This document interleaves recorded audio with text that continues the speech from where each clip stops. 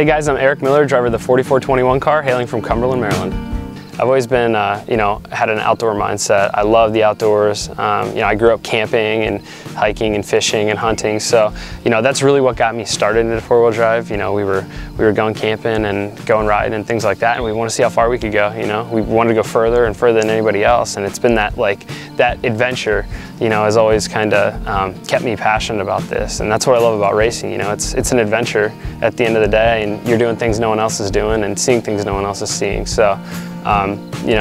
At the end of the day, that's kind of what it's all about, friends and family and just a passion for living life, I think we have a lot of fun here. We work hard, we work our butts off, but we have fun, we have fun doing it, and I think that's why we're able to be successful and stay motivated, so.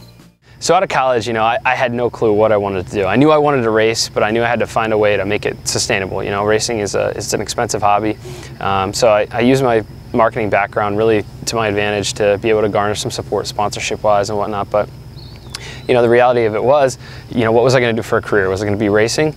I didn't know. I've been able to take my education and build it into a race career. But on top of that, I've supplemented that with a job in the industry. This past winter, I had a job offer and an opportunity from one of my longtime supporters, Pack Racing Springs, to come on as the off-road product manager. They had an entry-level class they called the stock mod class.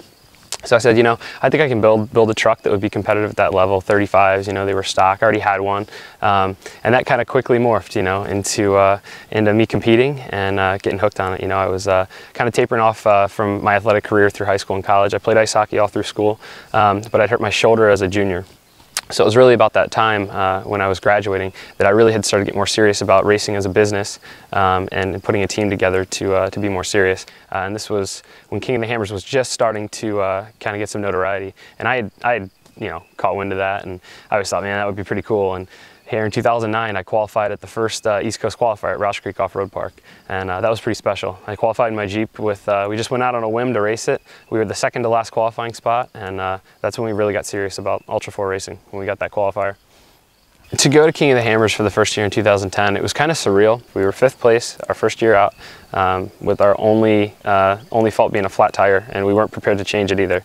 So that was the difference between 1st and 5th, and that was pretty confidence inspiring. I knew at that point, we went out there blind, essentially. A bunch of guys, rock crawlers from the East Coast, going to try to race with the pros on the West Coast, and we put a good bid together and almost won that race. And I knew right there, then and there, that it was going to happen. One way or another, I was going to figure out how to win that race. And there again in 2012, it all clicked for us. So I've put my heart and soul into this sport, and it's paid off. But it's been just due to putting the time in, spending the time building the cars, tuning the cars, and driving the cars. So Miller Motorsports is comprised of about 12 individuals for King of the Hammers. I have a lot more support out there because it's a week-long event. It's the biggest race of the year. But on the day-to-day, Miller Motorsports is made up of 3 guys, myself, Dominic, and John Balducci. So the dynamic of the team is pretty special. Everyone has, the few things that they're really, really great at and excel at. We're all capable of doing everything, automotive-wise, but we each have specialized areas where we excel. Hi, I'm Dominic. I'm the fabricator here at Miller Motorsports. I'm John Balducci. I'm the lead technician for Miller Motorsports. I'll tell you, they don't use plans. They don't have any directions. They do it from their heart and their brain. And I think because they're so passionate and love it so much, that's why they're good at it. And if you love something, and I think that's the secret, to love it. If you love it and you're passionate about it, you'll do it well. You'll never want to give it up. The thing that drives us the most is that there's no end to it. We never want to find the limit of it and say, that's good enough. It can always make stuff better, always make it faster. So with an Ultra4 race car, you have to have a good automotive foundation to start with. It's probably one of the most complex cars in off-road there is, because we're asking them to do so many things. They're rock crawlers, but then we have to ask them to go fast. So you're trying to blend these 2 different disciplines into one.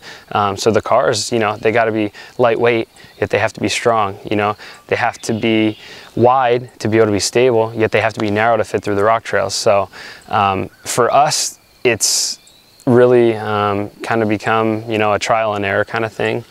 Figure out what works best for where we're at. When push comes to shove at the races and everything, Erik knows we're going to do everything we possibly can, and you know, just have the cars ready as we possibly can, and all we want is to win, and we'll do whatever it takes. And then at the same time, you know, for me to know that once he gets in the car and he crosses the start line, that he's going to do the same for me.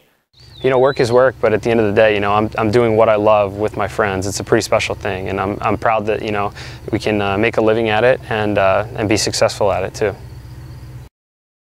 You know, on the East Coast, everything's privately owned anymore. You know, out west, there's still a lot of public land to recreate on, but here, if you don't own it, you're not allowed on it. So I've been looking for some local opportunities to put together kind of a test track.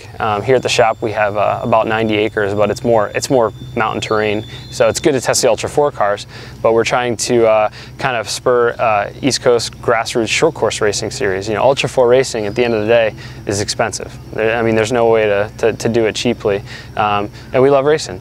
And we're all at different points in our careers and you know, different levels of interest with racing. So what we're doing is we're taking some older Rangers and building a budget short course class. So we were looking for ground yesterday to kind of test these trucks and run these trucks, and also have a place to test the Ultra4 cars. You know, growing up here in a small town and playing sports competitively, you know, really kind of factored into the same attitude that I have today as a race car driver. You know, we're always, you know, going back to the drawing board and saying, how can we improve and how can we get better? I think that sets us apart from other teams, you know, that are just kind of in it as a hobby. They want to go out and have fun, but, you know, we're looking to be the best of the best, and that's the only way to do it.